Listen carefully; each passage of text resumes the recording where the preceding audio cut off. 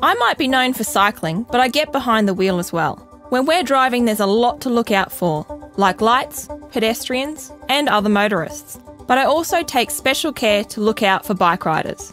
We're all sharing the road. Riders are smaller than cars and they occupy different spots on the road, so I anticipate and check where they might be. I'm particularly careful to look for riders whenever I change lanes, turn into a side street, or pull out into traffic. These are the most common type of crashes between bikes and cars. Usually these crashes occur because the driver didn't look for the rider at all. So I always check for riders before turning, in front, behind me, in my blind spots, and to the sides. It's important to get into the habit of looking out for bike riders. They can be faster than you think, and a simple second glance could prevent a crash.